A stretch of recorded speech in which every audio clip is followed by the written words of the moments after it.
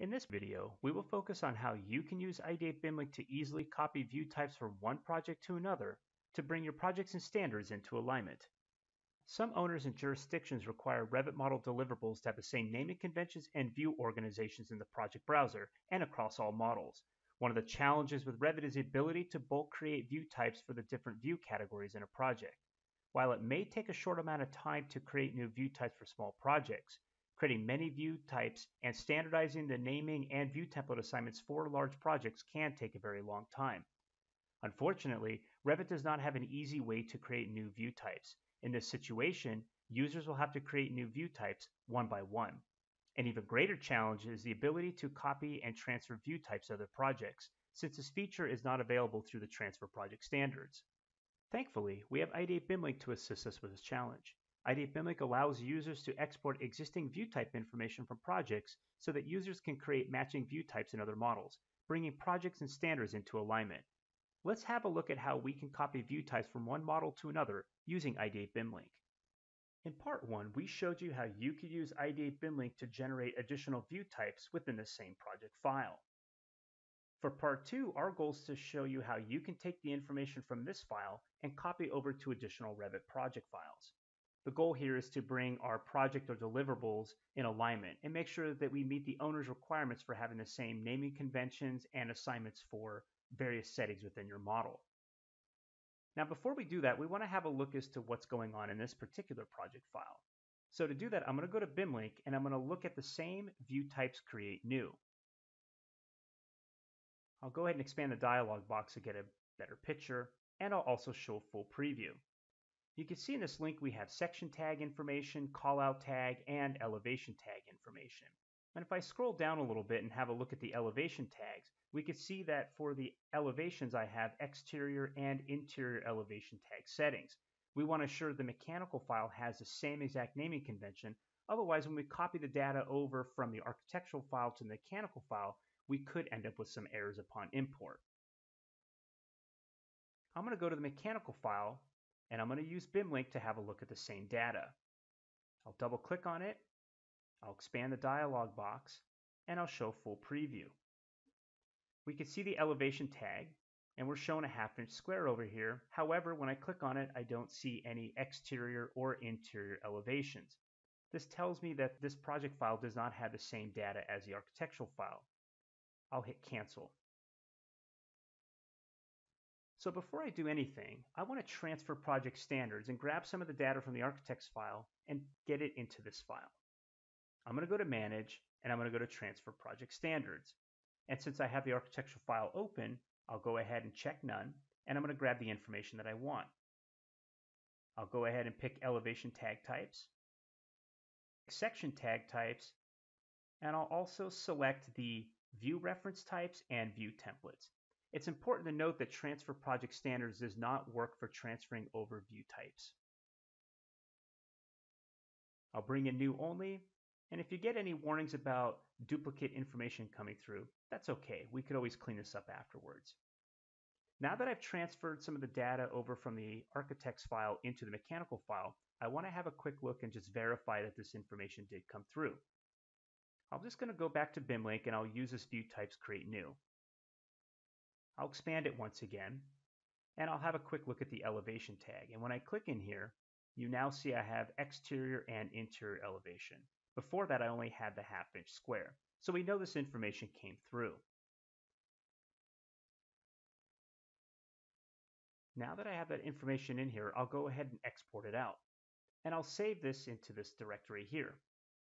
Now, before I do anything, I'm going to hit done. And the reason why is I want to go back to the architectural file and export the same data to the same Excel file. So to do that, I'm going to go to BIMLink and I'll have a quick look at this link over here. And we want to verify if the columns of data matches the export from the mechanical file. And it does. In addition to that, I'm going to come over to link and instead of create new, I'm going to change this to export. This way I don't overwrite the existing worksheet tab in the file that I just exported. And that's because these two links have the same exact name. We want to make sure they're different from each other. Now that we're good here, I'll export, and I'm going to export it into this Excel file. And what I want to do is insert it as a new worksheet. And when I do that, we can see here now that I have two worksheet tabs. This happens to be the data from the mechanical file, and this is the data from the architectural file. As I mentioned earlier, the goal is to create new view types using this link. So to do that, I'm going to grab the information that I want to copy over. I'll go ahead and hold Control, and I'm going to multi-select some information. Now that I selected what I wanted to, I'll go ahead and hit Copy. And in B21, I'll paste the resulting values.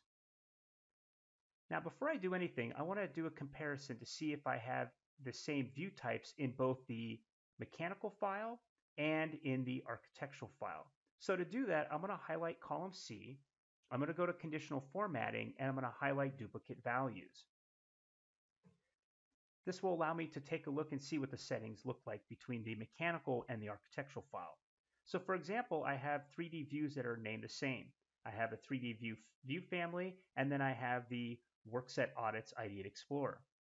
So what I'll go ahead and do here is grab this information and remove it, since it's a duplicate. And you can see it that no longer highlights up here. I have a zero documentation ceiling plan with a view template assignment. However, when I come up over here, I do not have a view template assignment. So what I'll do here is match it. Now that this is a match, I can go ahead and remove this information as well. For the details, we could see that I have some duplicates here because they're named the same, and that's because they're two different categories, which is acceptable. So rather than importing this information in to generate additional detail views, I may as well just rename these ones, and then I can remove these two. So to match this, I'll go ahead and change the name.